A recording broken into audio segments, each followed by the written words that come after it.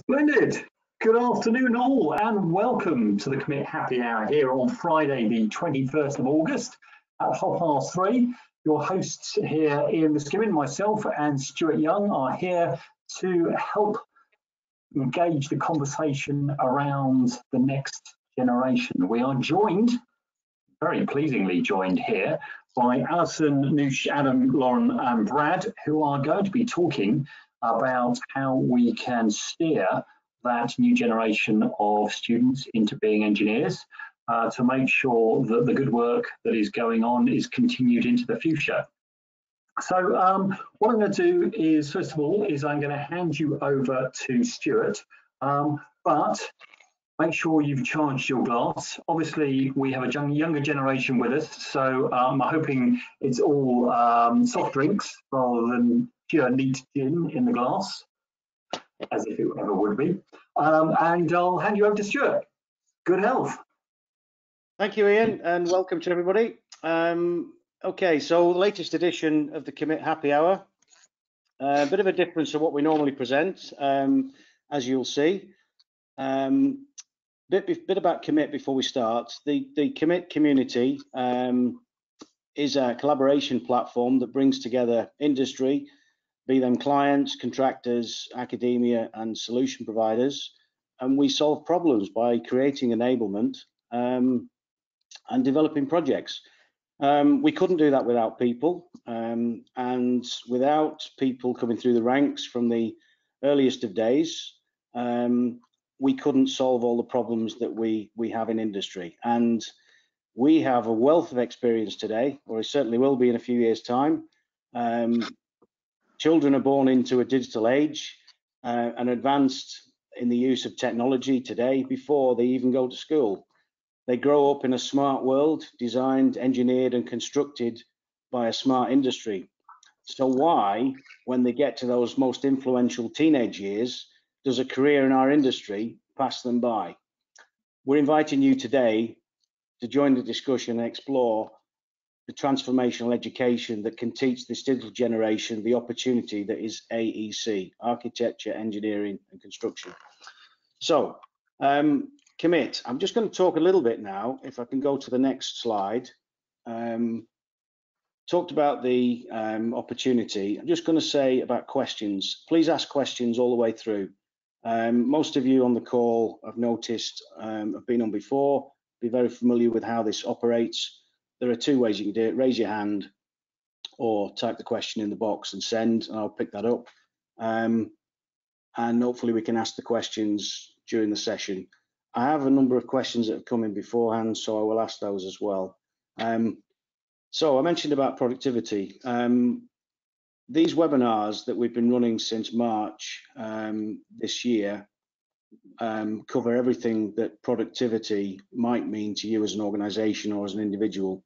It asks the question whether you've got the means in your organization to improve productivity. It looks at what else is out there making a difference in other industries. Can we share that? Can we cross-fertilize? Can we swap over? And how might it help you? An example is the aerospace industry, where automation and modular construction seems to be the norm.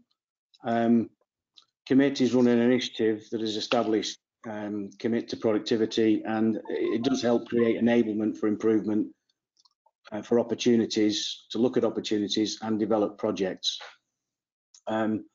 The areas that we're looking at, as you'll see on the screen, that's not an exclusive or an exhaustive list, but it certainly covers everything that the members have pointed out we need to be looking at so far. Some are outside the reach of some of the individual members, but others are areas which they're well acquainted to. And it hopes that we don't leave areas out. We need to include everybody from the owner through academia to the solution providers, and of course the people with the problems are the contractors. So there is something for everybody, and with some areas there's something for several.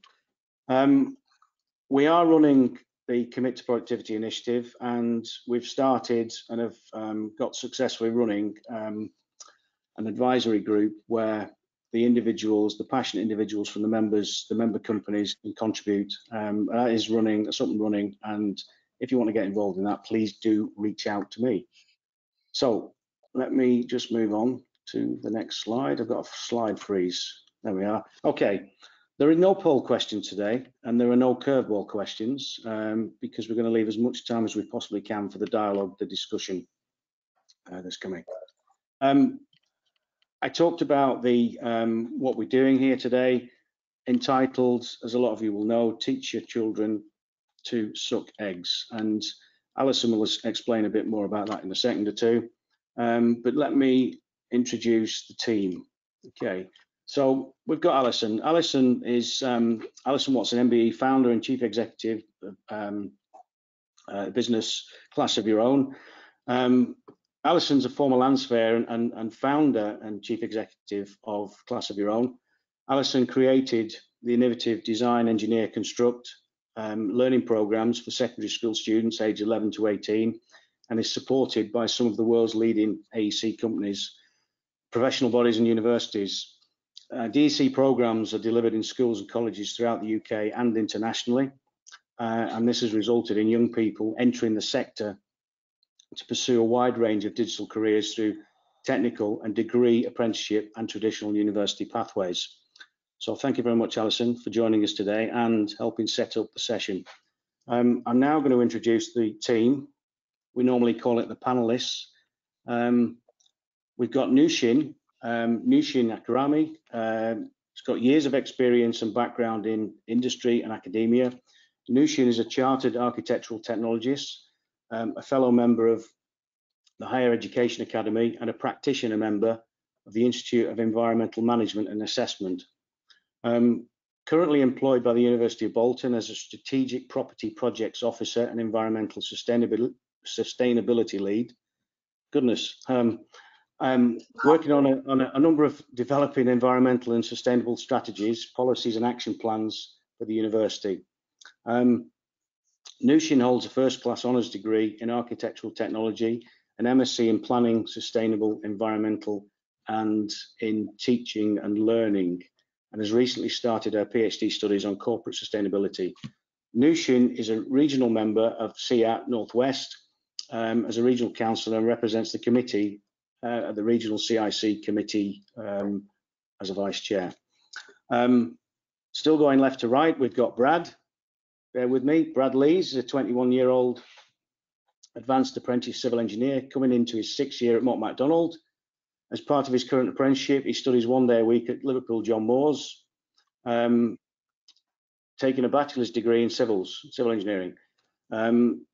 Brad studied, to start with, DEC for 2 years at St Ambrose Barlow RC High School in Swinton before choosing DEC route as one of his options.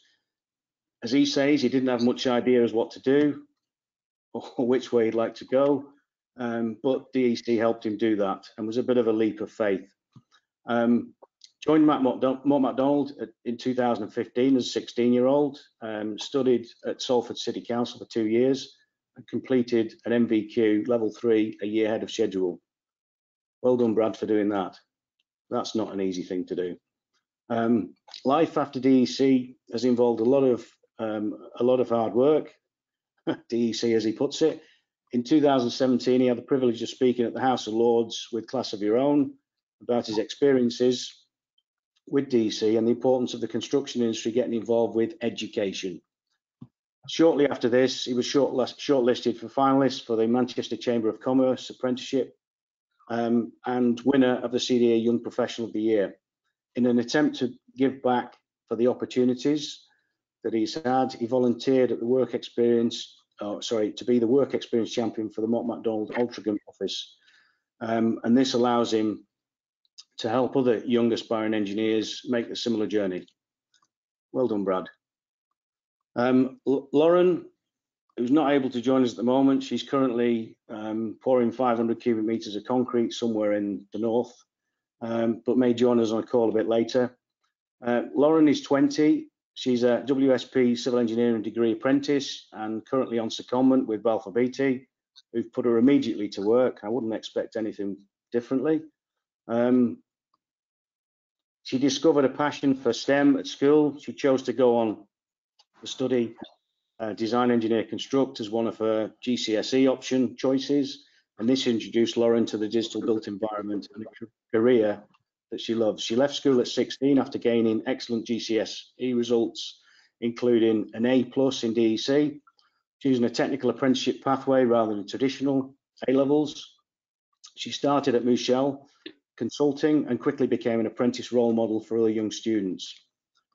Following the WSP takeover, she continued within the highways division and within 2 years achieved her Eng Tech qualification.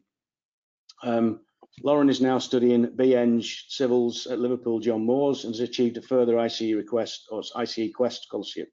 She hopes to achieve chartered status by the time she's 27. Lauren is an active member of the local ICE Forum and WISE DEC ambassador, inspiring other young people to follow in her footsteps. Lauren, I hope you join us soon, and that concrete's poured. Right, now, next we've got Adam. Adam will be 13 next month and has volunteered to take part in the happy hour today. As you can probably see, Adam is in Cornwall on his holidays in a place called Bude. Never been there, but I believe it's fantastic. Adam is exactly the target market to be an engineer. He's bright, excellent in maths and science, and has learned very little about engineering in school because they don't teach you that. He started secondary school last year, but obviously only had half a year, and we'll be heading back into year 8 in a couple of weeks. Just tell you a bit about Adam's dad, Glyn. Glyn is very keen to improve awareness in schools, and last year arranged a trip for Ravi. Some of you may know Ravi. He was the ambassador from NASA that has been engaged with COMIT for a number of years, and has done a number of school visits as well as universities when he's been over on COMIT work in the UK. Okay, the little footnote that you put in there, Adam and Glyn, we wouldn't be offended if we didn't include you. Absolutely not. Everybody's included in this. They've got to be. Otherwise, we won't make any progress. So thank you very much, Adam, for joining us today. So for some reason, my slides have advanced all the way through to the end. So I don't know why that's happened. Okay, Alison, I'm going to hand over to you now. I'm going to put my camera on quiet, hand over to you, and let you roll away. Thank you, Stuart. Alison. Thanks a lot. And yeah, I mean, with accolades like that from such young people, it makes me very, very proud to kind of end Friday on a note that basically says, you know, I started as that same sort of, I guess, 16-year-old, good at maths. I mean, I suppose I'm kind of a female version of Adam. I was good at maths at school, and very, very little help. But that was back in 1987, and you guys do the maths. You know, I'm ready for retirement. Actually, I'm not. I'm never retiring. I love this job. But the fact is that my has not changed since I was 16 in terms of you know, seeing careers advice get any better for young people, and as an industry, I think we're still, forgive me, bleating about the same things that we bleated about back then, and hence there's some times where, you know, we may be a very, very, very, very small fish in a very large pond, but we've just kind of got our heads down, got on with it, regardless of politics, regardless of issues, regardless of size. We just know that sometimes you just have to create opportunities. And there's a favourite quote that I want to read out before we start. And this is Sir Ken Robinson, a great educator from the Northwest, a Liverpudlian. So, you know, he is up north with us. He moved to Los Angeles some years ago because I think he became so disenfranchised with his own education system. And now he goes all around the world. He's getting on in years, we could say. But this is a very profound statement, and I'm just going to let it sit with you and digest for a couple of seconds before we kind of move on. So here's his quote. This is from a TED Talk in 2010. And again, I still worry that nothing's changed much. So he said, education, in a way, dislocates very many people from their natural talents. And human resources are like natural resources. They are often buried deep. You have to go looking for them. They're not just lying around on the surface. You have to create the circumstances where they show themselves. And I think that's really, really profound. I think it's really, really aligned to our industry, because we have to create circumstances to enable young people like Adam, who wants to be an engineer, guide them on a pathway, with or without the help of schools, to become the Brad and eventually become the Nushin, and God help them, maybe even become a little bit of me, if only for having a, I guess the passion to continue, when I must say the politics of what I've been doing for the last 10 years have been enough to drive you mad, never mind just pack it all in. And interestingly, in the Guardian only yesterday, we all know what's been going on with the exam system and so on. The exam system has been hijacked by politicians obsessed with cliff edge testing and rankings. It's time teachers led the debate. That's a headline in the Guardian online from yesterday. So it's kind of bringing those two things together. Now, I wrote an article for a lovely friend of mine, John Ainan, when he was writing his Construction Manager's Handbook some years ago. And I called it BIM Leaders of the Future, Engaging the Digital Generation. And as I say, this was probably 5 years ago. And the reason why I called this Teach Your Children to Suck Eggs is that, you know, children are already, you know, if you say, you know, digital natives, all those kind of things, children are already there. Adam, I know for a fact, is a whiz on Minecraft. I've just worked with 20 people who weren't interested at all in the construction industry. They signed up for a summer school with the London Legacy Development Corporation just because they were bored. They wanted to do something during lockdown. And these kids, the digital bit was not the issue. Our kids are digital. The sad thing is that they're digital, and the careers advice to transform that digital prowess that they have, that digital knowledge that they have, is everywhere. I mean, I just did a quick Google of you know, where are the jobs for digital. You know, I just literally put in jobs in digital, and this is the order from Indeed.com, and this is probably about an hour ago. So, digital midwife, I didn't even know that existed. Digital midwife, digital content coordinator, research assistant, self-employed advocate, I don't know what that is, tribunal caseworker, social media marketer, head of digital marketing. And then from another website, I got skills and knowledge in fields like web development, social media and performance marketing are excellent criteria to have for a job in digital. And you just think, so where's construction there? You know, the leading job recruitment websites. So knowing what I know now and wishing I knew what I knew now then when I was 16 years old, I almost want to question how as an industry and how as universities can we encourage more young people into AEC professions? Because even after the BIM mandate, even after my lovely friend Peter Hansford talked about skills and development in the construction policy, why are we still having the same conversation now? So I think the first thing I'd like to do, and almost to put him on the spot a little bit, is talk to Adam, because I kind of want a sense of what is education like now. And I have a 17-year-old. She wants to go into sound engineering and acoustics, and she's getting very little help. But she's 17 and she's got a mum like me. So as you can imagine, I've been kind of helpful because I've got a lot of friends in industry. Adam, there's a few things we talked about last night. So maybe you want to tell us just a little bit about you, what you want to be, and what help you're getting from school at the moment, and indeed from industry. I don't know if anybody's coming into school to help you, but just tell us a little bit about you. Hi, my name is Adam. I'm 13 next month and I live in Cheshire. I just joined a new school in September. I'm year 7. My best subjects are maths, science and history, although my handwriting is terrible. Perhaps should be a doctor. I play Minecraft and Fortnite and enjoy scratch coding. I'm interested in engineering and science in general. The good things about my education is about the specialists in secondary schools. as in primary schools, you get one teacher, and that's a generalist for every single different subject you learn in that curriculum. However, in secondary school, you get a wide variety of teachers with degrees in different subjects.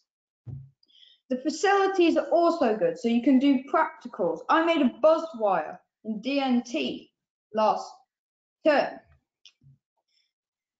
Also, the last good thing about the education roles is the house roles and the outside roles. The variety of clubs and stuff like that is really good.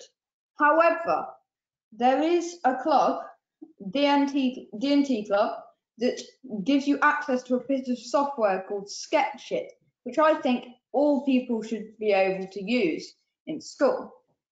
The bad points are they need basic careers advice before you do your choosing for your GCSE. I'm year 7, so I don't know if they do it in year 8. I don't know. Also, you need regular outside visits. These visits provide a lot of curricular activities for people to do, and having people just to come in regularly, tell people about different jobs that are out there. The last thing is about lack of real life application. Most subjects are literally like Johnny has 5 apples. Jess has 2 pears. How many pieces of fruit do they have? That does not help you in real life at all, whatsoever. Engineering in my school. Sketchit is really the only bit of engineering we actually do in the school. So like DNT club, but only me and one other person goes, which is a bit useless. And teachers may not know about engineering. But thank you, Adam. And just to give you some insight, and this is no disrespect to Adam whatsoever, I asked Adam last night what kind of engineer he actually wanted to be, and his answer was, well, I quite like an architect. And we know in industry that an engineer and architect are very different, and indeed there's loads and loads of different types. So and because Adam gets no help with that, it's interesting, and this moves really onto Brad, because most of the children who start DEC only know about an architect. So Brad, when you were in school, it's not so long ago, 5 years, what was your experience? So tell us about your school life, tell us about the access to careers of information you had, and how did you find out about engineering? The experience I had at school was very similar to Adam's, really, up until probably year 10. So from year 7 till 9, there wasn't really much careers mentioned. Even when you're coming to choose your options, they just kind of said, well, what career do you want to go into on the day of like the options fair? And you have no idea. I didn't know. So I was like, well, what will be a footballer? That didn't really get you anywhere when you say that. So then, okay, want to be something to do with science, because I enjoy doing science and maths. So I spoke to some of my teachers, and they didn't really. I was advised by my science teachers being an astrophysicist, and my mind just exploded at the words of that. I was like, I don't even know where to start with that. So my school was merging with St Ambrose. So when I started year 10, I'd be at a new school. And St Ambrose were offering the Design Engineer Construct course. So I spoke to the teacher offering this at the careers fair and just said, what is it? Because it's the only one that seems to be catching my eye. So I had the EBAC subjects. So I chose geography and French. And then I had one option left over. So I wanted to either go into ICT or some sort of sport. And my mum wasn't happy about that. So PE and sport was crossed off the list. And it was Design Engineer Construct that I thought, okay, I'll go with that then. And as Stuart said before, it was a leap of faith, really, because I didn't know much about it. I'd only had a brief conversation about it with the teacher offering it. And to be fair, I don't think he had much idea of what it would fully be like. He only had a vague idea of what he wanted it to be like, because we were the first year to do it at GCSE level. So when I started in year 10 at the new school, then careers started being brought up. Well, now you need to think about what you want to do when you leave school. But I've already chose my options, so I'm a bit limited now. That's when you start getting your careers advice, which I think is way too late. And they don't really put the gas on it until year 11, and then they'll say, right, you're getting right to the end of school now. You need to think about what college you want to go to. They don't mention apprenticeships. They just straight away it's college, and then what courses do you want to do at college. So it was only through Design Engineer Construct that I even found out what apprenticeships were available. So speaking to Alison, speaking to my teacher, I was able to get work experience. I was able to get involved in the industry and learn more about it. Because like Adam, before I started Design Engineer Construct, I thought construction was an architect and then a builder, just with bricks and blocks on site. So I didn't really know there was more to it than that. There's loads more to it.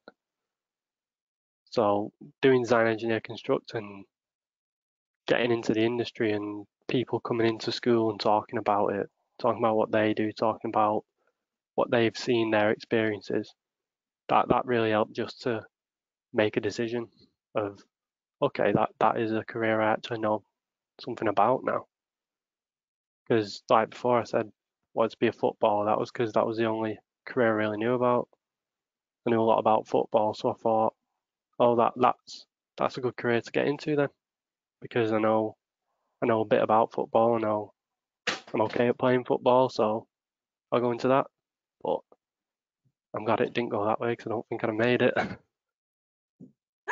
And you've made it now, because again, really proud of Brad. He is now at Mott MacDonald. It started with a work experience. I have to give a big up to Jason Hyde, who hopefully is on the line. But yeah, and Brad's never really looked back. And I remember when he had his interview, I got a phone call from Mike and I was asked, where did you find him? Where do we get more like him? And actually, more like him have come, because there's another Bradley Lee's just started not so long ago from St Ambrose. So Matthew Bateson started there. His brother's already in industry. Lauren was from the same school. I think of all the others, Shania's and you know,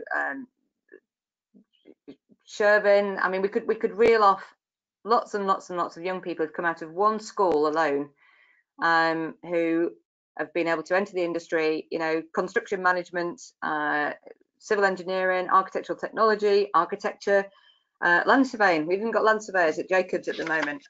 So the whole plethora of careers are coming through just one school running one course. And again, it's because that school was able to take their own leap of faith and come away from the traditional English baccalaureate, you know, and run a vocational subject with a little bit of confidence.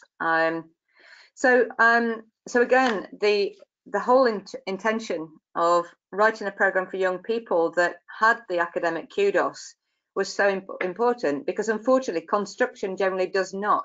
If you talk to your average teacher, and certainly if I think about my local grammar school, when I first approached local schools to say, you know, if we were to write a qualification, is it something that you'd be interested in? And I still use the quote that was said to me 10 years ago, maybe even 12 years ago, thinking about it, before we actually set up Class of Your Own. The quote was, we don't do construction and engineering, we are academic. And they still don't do construction and engineering. So now, even 12 years on, I'm actually mentoring 6 young people from that very same school who all want to go into civil engineering. And I'm the only chance they've got of getting into that. And they are the bright young things of the future. And they are 6 children out of 150 that we would have lost, because they have no end to the industry whatsoever. So we've got this academic issue.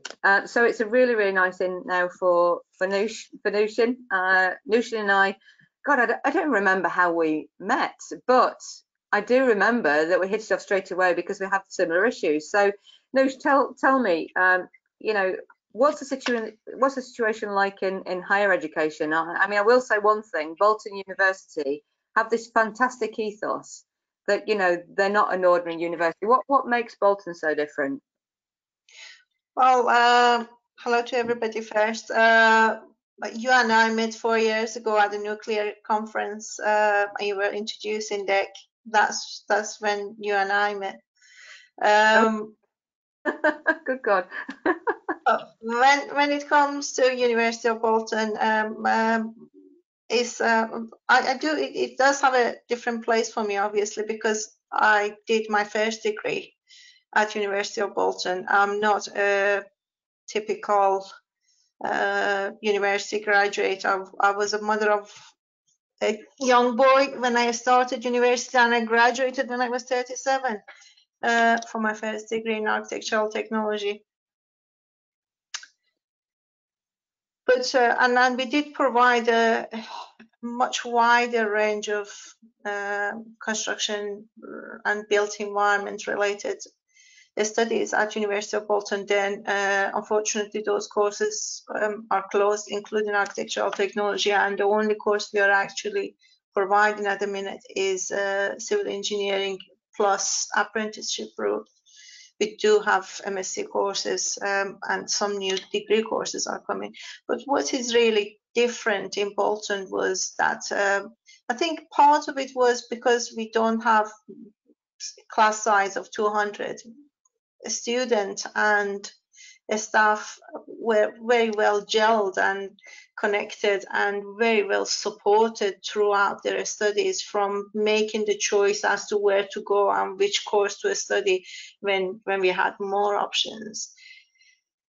Through their career development is a bizarre thing, but actually probably it was the way that my lecturers perceived me and recognized some of qualities that I shown that resulted in me becoming an academic, and they asking me going in and covering some classes and supporting with teaching, and that had a massive impact on the way that my personal career actually started to develop. It was because of the people that taught me at that university.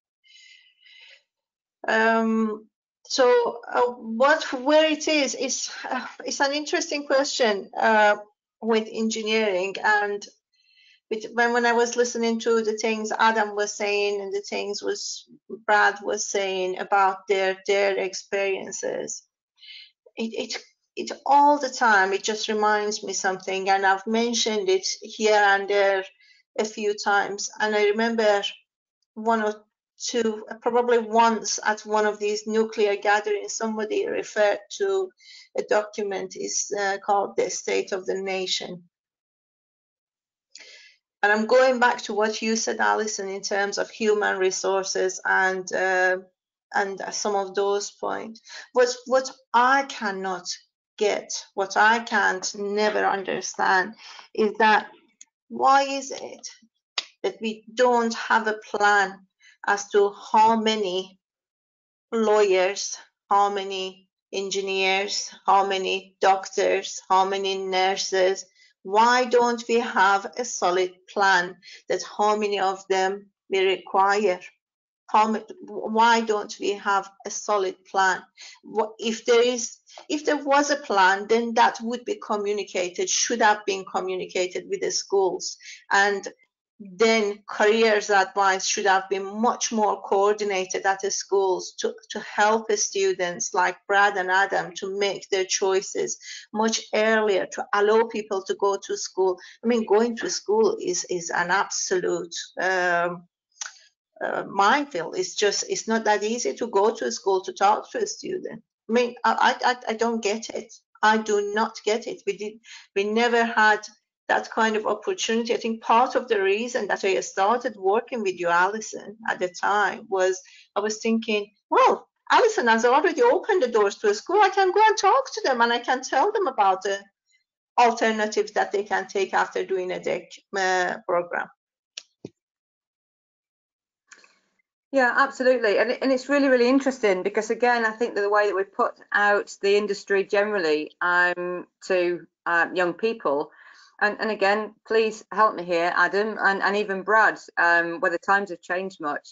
I actually flagged up to the Chief Executive of Crossrail, since you're on, Ian, about the way that children's project like Crossrail, and we actually did a little bit of study. It was the day that David Cameron shook hands when the East met the West, and David Cameron's there in his orange, lovely, shiny new jacket, and we're all celebrating. And we said, okay, that was on the news last night. We went into school and we talked to, and it was a school not so far away from where I live, up here in Lancashire. We went into school and they were all year sevens, just like Adam, coming up to 12 years old, and we said to them, do one thing for us, Google Crossrail and click on images and tell us what you think to a career with Crossrail. Now, we didn't explain what Crossrail was, but we just asked them to look at the pictures. So we didn't want them to go into heavy detail, and this was the response. It looks cold and damp. It's dirty. It looks like loads of people just stand around all day. It looks like a boring job. It's not for girls. But going down that creepy tunnel in the dark would be cool. And I actually suggested that one of the ways that we could have actually attracted young people to Crossrail and had a very, very different response would have been to take that last suggestion about going down that creepy tunnel in the dark would be very, very cool. Digitalizing the way that children saw Crossrail, giving them an app, letting them fly through that tool at the speed of Crossrail, see what it's all about. Because unfortunately, a static picture with loads of people stood around in orange, and particularly David Cameron, probably would look a bit boring. So, Ian, I mean, you worked on Crossrail. What are your thoughts to all these conversations? You've been around for quite some years. What are your thoughts? Well, I've got to say, I had a sort of a similar experience as Adam and Brad at school. I didn't know what I wanted to do, although I've got to say I wasn't quite as clever as Adam and Brad. I was the thickie at school. Told that I had dyslexia at 9, 10 years old, and that I wouldn't admit to get to much. And I should really look at doing some sort of manual labour job, which, yes, wasn't particularly the greatest thing in the world, but luckily enough, my old man believed in me and helped me forward from there. But I think the thing is with a lot of this is that the perception of engineering isn't great. We have also a worry that when you get to the end of some sort of educational thing, that it's not going to be relevant to the jobs that are available out there. And as Nushin was talking about earlier, it's something that I am pushing at the moment, is we put in place in our BIM world, in our digital world, looking at a supply chain of assets and things in the future. We should also have a supply chain of people in the future, because I can look at projects now that won't come into fruition, won't actually be, we won't put a spade in the ground for another 10 years. And so in 10 years' time, I know what type of engineers I want, I know what type of groundswork people, what type of technicians, I know what type of, I know what I want because I've done the analysis already. But what I want to be able to do is I want to be able to put that as a supply chain request into the education system and go, in 10 years' time, I'm going to need X, Y, and Z. And these people are going to need these skills. I'm not worried that they've got a particular test, ticking a box because they can add 1 + 1 and get 2. What I want is somebody who can actually do engineering. I find there's that big gap between the academic bit and the doing bit. I don't have a degree. I got appalling A-level results and decided to study technical illustration at university, and ended up not completing that because I'm not an academic type of person. But the key thing was that I found an engineer and I talked to them and I got passionate about what they did. and they brought me on the journey showing me technical skills rather than sort of academic skills as such, which was fantastic. But you're right, it's we're not getting enough education right at the bottom to say these are the kind of things that we do. So, I mean, question for Adam. If I said to you civil engineer, what's the first thing that pops into your head? I honestly do not know, because I've never been talked about civil engineering or any engineering for that matter. So, you know, but if I talk to you about aerospace engineering, what might jump into your mind? Plane. So, in a way, that's where we in the civil engineering world fail, because we show things, wonderful things in aerospace and aeronautical and automotive, fast cars, wonderful engineering. But when it comes to bridges and buildings and tunnels and some awesome stuff, we don't do it. We don't tell people how lovely it is and how amazing that we build stuff, and how, I mean, Brad, your career is going to be awesome. You are right at that point in this industry where we're going to change and become so, I'm jealous. I really am very jealous that you are right at the beginning of this. It's going to be great. And you're right, Ian. I mean, there's never been a more exciting time to be an engineer. I mean, you look. I think about land surveying. My God, land surveying now is just. It's just it's on another planet, is it not? I mean, the technology that we use, the opportunities that we have, and global opportunities at that. You know, they really are out of this world. I mean, Ravi is a really, really good example. You know, mapping Mars, mapping the moon. They are off this planet. And yet, again, young people like Adam, it had just passed you by, and it would have passed Brad by as well, more than likely, because there was nobody at school to say, Brad, maths and physics, my goodness, have you thought about civil engineering? Because I imagine, Brad, when you were 12 years old, if Ian Miskimmon had asked you the same question, what is a civil engineer, you'd have probably gone, I don't know. Correct? No idea. No idea. Yeah. You wanted to ask something. I noticed you pop your hand up. I just, you know, it's kind of it just blows my mind as well. I am an architectural technologist, but I've recruited so many students in civil engineering on the basis that if I wanted to change something about what I did, or if I wanted to do another degree or top up, I would do civil engineering. It's such a vast degree. It covers so many different things, from environment, from road transport. It's such an amazingly massive, and it can cover so many different elements, from nuclear, from energy, from water, from whatever is around us, it can cover.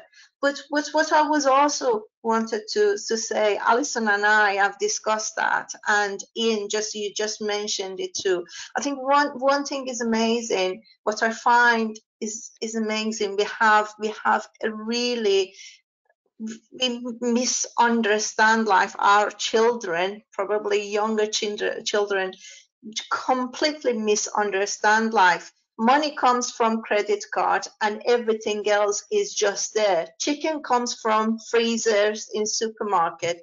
You know, it's just the where things are coming from, how things are happening. How is it that we can jump on a plane and travel and go on holiday? Nobody actually thinks about all those processes, all the civil engineering work that has gone behind that to create that airport, to build it, to provide that facilities that you go and have holiday, to build that pool that you go and swim in it.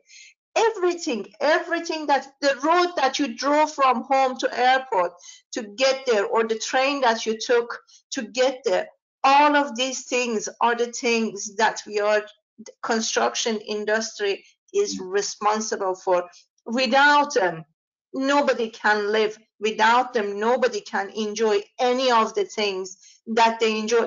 But it is so blatantly available for us that we are blind to see that all of these things are happening, are built. Somebody needs to understand, know how to build them, how to maintain them. Why don't we talk about this to our children? Why don't we ask why? Why don't we ask more whys? I've got a question for Brad. Can you remember the very moment that the light bulb came on, and you knew what you wanted to do as such? Can you remember what was that moment? What made you go, yes, that's what I want to do? Was it a conversation with somebody? Was it watching something on television? Was it what was that golden moment? I think it was after I finished my work experience, and I was speaking to Jason Hyde afterwards to kind of round up the week, what we'd done, all the work that I'd done, and then he would just tell me more about what he does and the opportunities that he's had and what opportunities would be there. Because at that time I was still considering other options as well. Like my brother was in the RAF, so I thought, oh, I could join the RAF as well. So at that moment, I just kind of thought it is achievable and it's really interesting. And I noticed how my skills compared to other people's skills who were trained in engineering and in BIM, and how I could use Revit just as good as they could. And I was 15 and they were 25 and over. Yeah, it's incredible, isn't it? That those sort of spatial skills, where your generation and Adam's generation, being able to see things in 3 dimensions. So when I did illustration at university, it was pen on a board. So we use pens and we use boards. When you wanted to rub something off, you got a razor blade and you scraped out the pen off the board. It wasn't that long ago, honest. It was not that long ago. And the way we saw 3D was by drawing projection lines. I'm sure, Alison, I'm sure you must remember these. Your projection lines across and getting the point of the vanishing point on the paper and making sure you've got this drawing. And that's how we interpreted 3 dimensions. Yeah. Your Minecraft, Adam, it's 3 dimensions. It's being able to, and this is what I like about the thing here, is that in civil engineering and any engineering, planning is so important. It's one of the key disciplines in the whole thing. If you don't plan it properly, and you don't get the sequencing right, and you don't get interfaces right, you waste the whole project. It just falls apart. But to plan it correctly, you need to understand how all your bits go together. So in your Minecraft world, you know that you've got to put this block in before that block, and then you've got to do this before you can get this to work over here. Or there are sequences of events that happen. And you've got that in 3 dimensions already in your mind. You know it. Whereas my generation, we had to get bits of paper, cut them out and put them on the drawing board and then move them around like a stop frame animation to try and make sure that we understood where things went together. 3-dimensional skills are just awesome. They really are cool. You know, as I say, that planning and that being able to interface things and be able to work out how we're going to build stuff is such a key skill. If you don't know that, we're not going to be able to build anything in the future. So I see the skills that you're learning in that digital world and in the 3D world, in your Revit world, Brad, and your Minecraft world, Adam. Those skills are going to give us a massive advantage in engineering in the future. It's going to be pretty cool. It is, and you know, I think the future's fairly safe with these young digital natives, but I think where the industry is not very safe is that we are failing to recruit them. So I've got a question for you, Brad, but I've also got a question for you to think about, Adam, in terms of a piece of advice.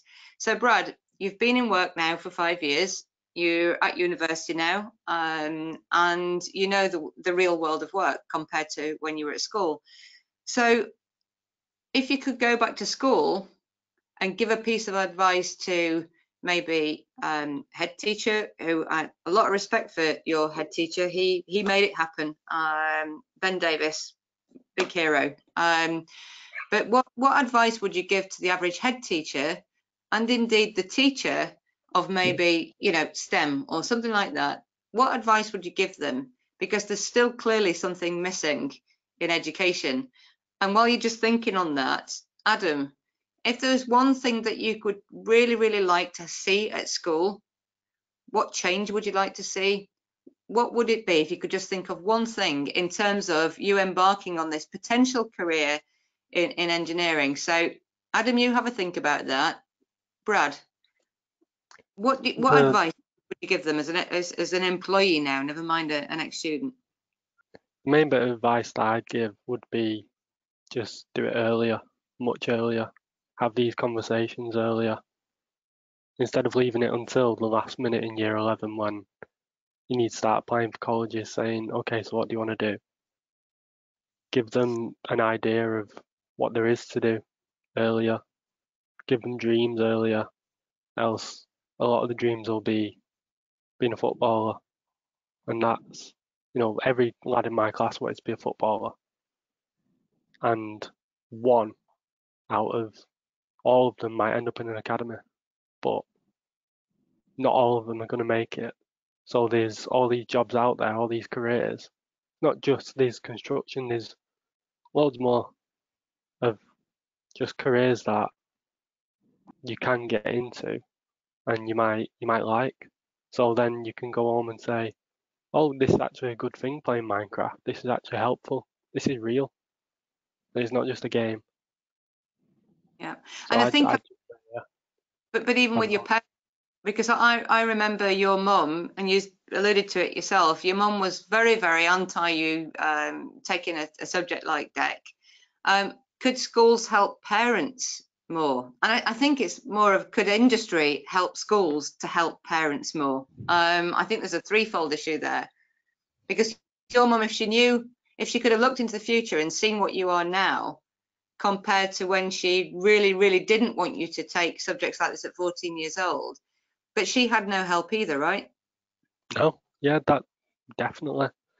And I think it's to show that another bit of advice would be to show the full picture to parents, students, other teachers, and see, because I remember even when I got my apprenticeship and it was confirmed I was still at school and I had a few more exams to go, and there were some teachers that still didn't really know much about design, engineer, construct, things like that. It was just like, oh, you could have gone to university, you could have gone to college. Why have you got an apprenticeship? And I'd say, well, I'm still going to go to university. I don't plan on not going to university. So I think it's important to show that it's still a professional profession. It's a profession. It's not a job. Yeah, and I think, you know, even when Brad landed his apprenticeship at Mott MacDonald, and certainly when I went to see Keith Howells years ago to say, please help us, because I don't think enough people know about great organisations like Mott Mac. And Keith was fantastic. He did help, and the rest is history, really. But I do remember having a conversation with a certain school teacher at your school and talking about Brad Lees has got an apprenticeship with Mott MacDonald, and she says, well, at least he's making an effort, you know, it's not such a bad career flipping burgers. And I was like, no. I want to bang my head against the wall. I'm just about, do you know, it's just unbelievable. It really is unbelievable, the kind of thing you hear. But what I hear from what you say, Brad, is that the schools are reactive, education system is reactive, is lazy, and nobody is proactive enough to do actually plant a seed much earlier, make these young people feel that they do actually have a purpose. They do carry a kind of really an important value to their society, to their country. It's just, so if a school is not going to teach you this, I think the rest of whatever they are teaching is absolutely junk.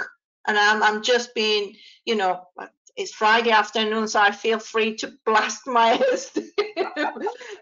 If you cannot teach young people that they are important, that they are the wealth of this nation, that they are actually the people who are going to make things happen. If you cannot teach them that, what are you teaching?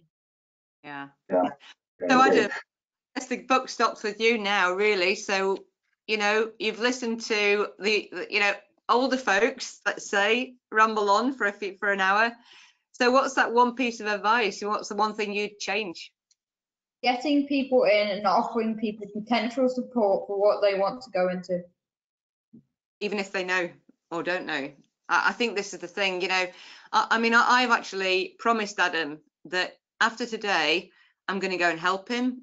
He's about, what, 50 miles down the road from me. It's not too far. I'm going to go down the road. We you know, these guys are digital. We'll get on Zoom. We'll have a chat. But I'm going to help Adam now become that engineer.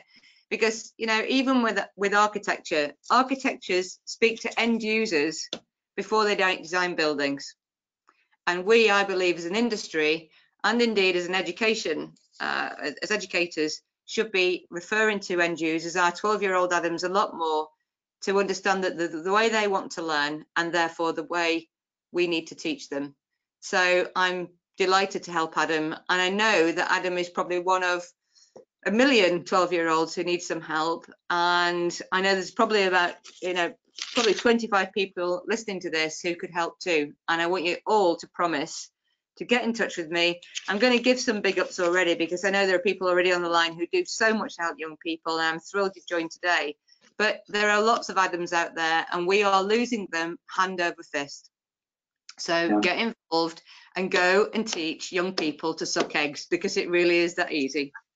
So, what's right? I'm infused and I've got some time. What do I do now? Tell me what I need to do. Well, we're always needing people because, you know, people like Adam, this is not about, you know, class of your own, design, engineer, construct. This is about helping young people full stop. The reason I set up class of your own is to do exactly that. I gave up my job 10 years ago. I was a land surveyor. I loved my career. I've always said it's the best job in the world, and I still believe it is now. And Andy Gibbons is on the line. He'll agree with me. Andy from TopCon. I still love surveying. I think, you know, and I say to children, you know, the biggest issue for me is that, as Brad didn't, as Adam probably doesn't, children have very little spatial awareness. How the hell are you going to be an engineer or an architect if you don't know how big something is? So I think if anything we give to society as land surveyors, we at least show what space is, you know, and to me, surveying should be absolutely, it should be in the national curriculum. But what do I need to do now? What's my next step to help out? It's very, very easy. You can drop me a line. If you drop me a line at alison@classofyourown.com, I want to put lots and lots of Ian Miskimmins in touch with Adams. And there's lots of them out there. We've actually been working. I mean, COVID has been a great thing for us. It's been a terrible thing globally. But in terms of lifting people's head above the parapet and saying, this is how you can help, suddenly we are in a digital space where we don't have to worry in, oh, I'm going to waste half a day of travel to get into a school. We can now access them. We can access Adams like that. So there's loads and loads of things, ways you can help. We've actually set up a home learning network now for children like Adam who don't have access to people like us and things like we do at school, but they can now do it through home learning. But we still need support of industry. And this is going to be the biggest change in education for me ever, that we are going to start giving children the right to vote what their learning should be and allow them access to stuff like that we do and people like us. So I drop you a line, tell you where I am, and you'll help me get in touch with school students that I can mentor and advise. Absolutely, 100%. Thank you very much. Thank you very much. Okay, Well, can I just jump in? Sorry, Ian, go on. I was going to say, it looks like we might have hit that part of the hour where the webinar is on its way towards the end. So what we're going to do is Stuart's going to talk a little bit more about the productivity and the series. But don't forget, we're here on the lock-in, as it were, to carry on talking if we want to for as long as the soft drinks last. Fabulous, thanks, Ian. Okay, so we do have a lot of not so much questions. We have got a couple of questions, but more comments and statements, which I must read out because some of them are extremely valuable. Just bear with me a second though, because I just want to finish off and let everybody know about our program. So, if I can, first off, for those that want to drop off, this is a thank you to Alison and thanks to the team for coming together today. We've got another session on the 4th of September, which I'll publicise, but we've got a bit of a note on the next slide, which tells me if I can just, if it will click. So it's 4D and it's planning for health and safety using 4D modelling. Please tune in for that on the 4th. The other question, or the other thing is, must say thank you very much to our sponsors, O2 and Rebim. Nushin, you know Rebim from old, which is great. I hope to have Andy on another session someday soon. I know he's asking for one, but we're fully booked at the moment. So, and the other question I get this every week is the recording available? Yes, it's on the website. It usually goes on a Monday. Takes a bit of time to download and add on, but it's usually there the start of each week. So anyway, just to carry on, we're going to carry on the conversation. I want to just, if I may, just put the questions, statements, comments on, if I can just get to them. 1 second. I can't seem to get hold of it. Right. Bear with me. Okay. Right. Sue Butcher, thank you very much, Sue. I've got quite a lot of statements, comments, questions from you. I'll come to yours in a second, but Harry Parnell's online. Harry, you want to take this offline, and you want to know which Balfour Beatty projects. I'll get in touch with you, take that offline. I'll get in touch with you and fill you in with that. Sue, I think you were particularly enthralled with Adam. Adam, you did a fantastic job today, by the way. I know we're not finished yet, but thanks for being incredibly articulate and bringing out what it's like and which direction, you know, people could be going in if they just took a bit more notice. I had exactly the same thing when I was at school over 30 years ago, and I was frustrated and eventually found somebody that had some faith in me. So Sue makes a mention about handwriting. Sue says her son's handwriting is terrible too, but he's just got some fantastic GCSEs, so you don't need to worry about that either. And Sue says, I hope everybody in construction on this call will take the opportunity to support DEC Class of Your Own. Sue volunteered with one of the programs, and it's been really great. And it's even taught Sue something as well, which is fabulous. The construction industry, hang on, I've jumped ahead here. Why has it done that? Jumped ahead. The construction industry needs digital natives to shake it up. You're right, absolutely, Sue.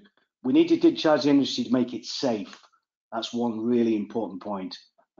Sue's working with housing associations and manufacturers, so there's some opportunity there. We need to nurture, we need to develop that. Sue also agrees with Nushin about having a plan. The industry response group set up after the Grenfell should be able to do this. They have done it with identifying the skills for taking cladding off, and they could do with that in the whole of the industry. But my argument is why wait for stuff? We always wait for a problem before we develop a solution. We have an opportunity now in schools. Alison's program, I think, will help definitely provide an answer. Okay, so what else have we got here? Sue, you've put loads of links in here. I'll try and share that with everybody. Harry, thanks for the question. On HS2 Area North, we developed the Curzon Street viaducts in Minecraft for schools. Yeah, fantastic. I'd love to see the outputs of that, Harry. If we could do a case study, that would be fantastic. Sue Awesome. comes in again. Sue comes in again. Great advice, Brad. Thanks for that. You gave it to us as it is, which is superb. Adam, thanks Adam for coming on. This isn't a question. He'd just like to add that everything that's been said is exactly what he experienced. Teachers, I know that's a broad statement you're making there, but teachers need to understand that all kids, not all kids are academic. Work experience, and I can speak for this as well, is far more valuable than constant time at school. Programs like DEC should be supported by the government, Alison. Hey. There you go. I'm not all to it.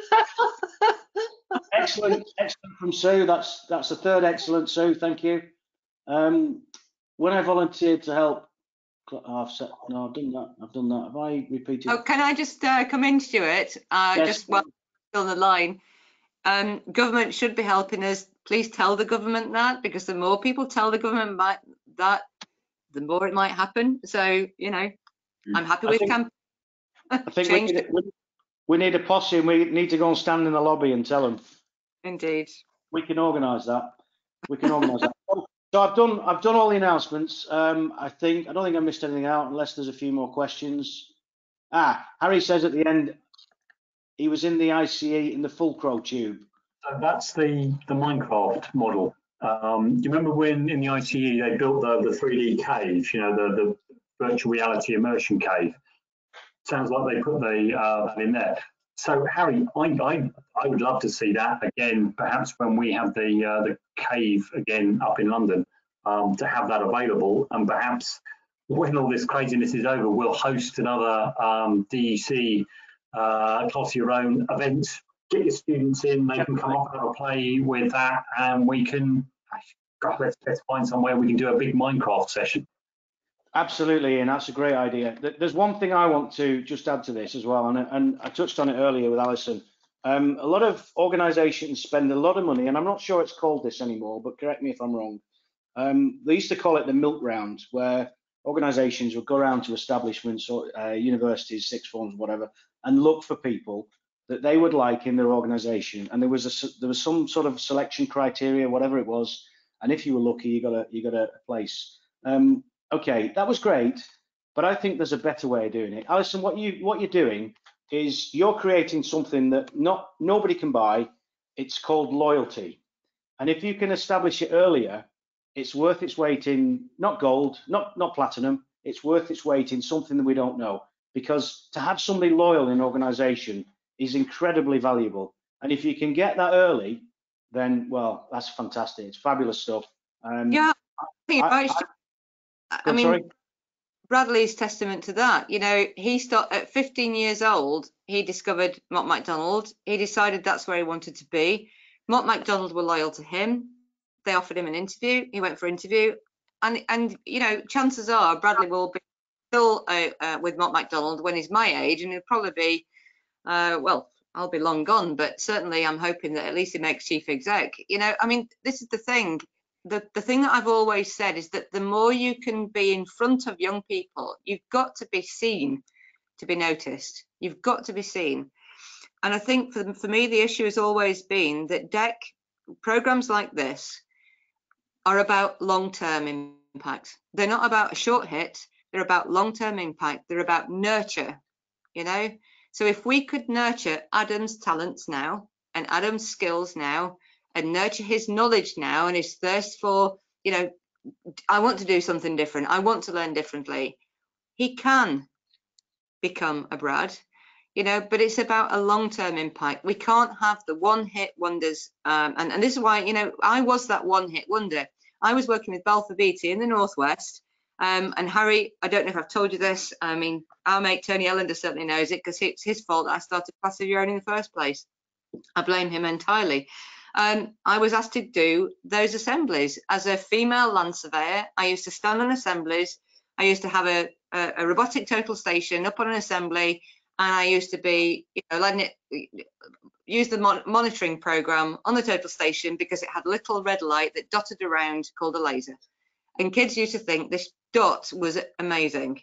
So yeah, and I just got so sick and tired of going on assemblies and going into assemblies and saying, oh, I'm a land surveyor, it's really cool, we use technology, we work in measurement, we do this. And the children were really, really interested, and they'd all run up afterwards and say, oh, can I have a play? Talk to me some more. And then they go home, they'd fall asleep, they'd come back to school the next day, and they'd say, that lady who came in, I want to do that job. What do I do next? And nobody can tell the children, because most of the time those events are where all the children are crowded in together. Not many of the teachers do stay and listen, because my God, teachers are so hellishly busy. They grab every moment they can. And at the end of the day, this is a careers event, not a teaching and learning event. And I think that's the issue. The careers that we do should impact teaching and learning, not just inspiring careers. Sure. And I've always said with surveying, it is science, it's technology, it's engineering, it's maths. We have a place in the curriculum. And I think the more we can help teachers to understand that place in the curriculum, the sooner young people like Adam will grasp some concept that he learns in physics and go, oh my goodness, that's civil engineering too. I really enjoyed that. Yeah, yeah. Alison, can I just ask? We've got Tom O'Dwyer on the attendees, and he's raised his hand. I'm just wondering if Tom, yeah, Mott. I wonder if we can invite Tom in. I think I've been trying to message you back, Tom, but maybe you've not seen my message. Let me see if I can draw you in, Tom, if that's possible. I'll make you a panelist. You just need to unmute and switch your webcam. If that's possible, let's see. Whilst you're doing that, Alison, email sent. I've just received it, Ian. Thank you very much. The Wheelding Billing Centre. Hey. Hi. Oh, looking. Hello. Hi. Oh, Hi. sorry. How are you? Yeah, thanks for joining us, Tom. That's all right. How are you? Oh, I'm looking at the wrong place. That's all good. If you've got a question for any one of the panelists, myself, Ian. No, I was just going to say, like going back to the schools, I don't think there is enough emphasis on like the practical skills, because I know like even in DT even the making's only worth 10%. Like for a subject where you're actually building and like making stuff, I think how is the making only worth 10% of your overall grade, but yet the exam you sit at the end is worth 60% of your overall grade? Like that isn't, I don't think that's how. I think the whole system really needs to change, because I don't think it emphasizes the more practical skills that I use on a day-to-day basis. Like I only started my journey into the industry 3 years ago, and then this year I've worked on NHS Nightingale, the hospital that helped with the COVID situation. And like who would have said 3 years ago that I would have got my GCSEs and left working on the massive project that I saw on the news every single day, like working 40-hour weeks on the project that is affecting the world and the country. It's like I just don't think there's enough emphasis put on like the practical skills that are really beneficial to like which is how the country runs. And that's the problem, Tom, because unfortunately, and it's what I was alluding to earlier with the grammar school approach to construction and engineering. Construction isn't an academic subject to most people. Yeah. Don't see it, and the issue again, practical has always equaled low achiever. You know, yeah, even the stigma behind apprenticeships. Like even when you say I've got an apprenticeship, oh, what, you don't become a brickie or you don't become a plumber, there's kind of looked down on. Like, not that them jobs are bad, but it's just like it always has this massive stigma behind it, which is like really not fair. Yeah, and how old are you now, Tom? I know you very, very well, and hello to Mum. And your sister's in industry too. How old are you now? I'm 17, so yeah, and then I'm a traffic engineer. Well, I'm an apprentice traffic engineer. I wouldn't know what that was. I thought you just put up your traffic lights to just go green. Like, it's funny because my job is, no one sees my job. When I've done a good job, it's not supposed to be talked about, because the only time you talk about a road is when it's bad or when it's not running properly. So I'm working quite a like niche thing, but it's such an important thing. Like as I said, I've worked on the NHS Nightingale project, which I saw, and every day, like every time I went to finish work and turned on the news, I saw, oh wow, look, I'm working on that. Mum, look, to my grandparents and stuff. So it's such an amazing opportunity. Remind me, Tom, who do you work for? Mark McDonald. Another Mark MacDonald. There you go. And I'm going to say this, a massive big up to Mark MacDonald, because, you know, they really do hunt our young people, and it's just wonderful to see them succeed, and very young people by the sounds of things as well. Thanks for coming on, Tom. It's really lovely to talk to you. Yeah, that's right. Yeah, at the moment I'm working on the NDA, so a government project that is quite private, but I'm already working on top of someone else. So I've got I'm actually ordering people around. So that's pretty surreal. Less than a year into working, and I'm above someone else. It's pretty grand. Amazing. Well done. Thanks for joining. Oh, no problem. Is there anybody else in the remaining attendees would like to come in and ask a direct question? Or has anybody else got a burning desire to say something from our panelists, our team rather? Jerry, go on, Jerry. I just want to say, Alison, if I had to sum this up in a word, I'd say passion. I love your passion for what you do and the passion and enthusiasm of the youngsters. And this is from someone who left school in 1968 with having no careers advice, no help at all as to what I might do. And the head teacher wrote in my final report when I left school, Jerry's a lovely personality and a nice looking girl. She'll make somebody a lovely wife and mother. And I was not expected to even get work. And I loved the construction research that I went into. So I just think, well, thank goodness for people like you now. That's all. I take that as a compliment. Thank you very much. Thank you. Thank you. So anything else? We've got we've done all the questions, I think, now. Unless there's anything else I've just seen. No, nothing else. I just wanted to say well done to Tom, to Brad, and to Adam. Well done to all three of you. It's so good to see you. It's so good to see your passion as well. Tom, I love the way that you talk about your career. It's absolutely amazing. I wouldn't be anywhere without Alison though. I wouldn't even thought about going into industry. Like I remember the first time hearing about DEC and stuff. I know I wouldn't be sitting at this desk now. I wouldn't even thought about career in this industry. I'm so thankful to Alison for giving me that opportunity and for giving me a chance to become where I am today. And I'm ever so thankful. I can't thank her enough. Well, you're very welcome. And the only thing that I ask you to do, if there's any sort of repayment at all, Thomas, is go and do the same for Adams of the world that we did for you, because you know you are inspirational, and I think it's wonderful. And again, Harry, you've dropped a line with Fortnite, but if you're still on the line, there's a tremendous project that we're about to do that I'm talking to Tony about, that Balfour Beatty are involved in, and you need to know about it, because again, it's aimed directly at the Adams of the world. And Brad will be involved in it. Probably doesn't know yet, but it will be. We're doing some phenomenal stuff. And at the end of the day, I suppose what we've always tried to do is give young people as real an experience of our industry as we can. It's why we use real people, we use real technology, and I think the most wonderful thing that comes out of this, and I know that Tom will back me up here, and Brad will back me up here, and Lauren would do the same if she wasn't pouring concrete, is that the teachers that are produced through this program are just absolutely phenomenal, because they, like the children, I mean, Brad alluded to it actually, when his own teacher, Daniel McDonough, started teaching DEC, he was product design. He was a design technology teacher. He didn't know about the industry either.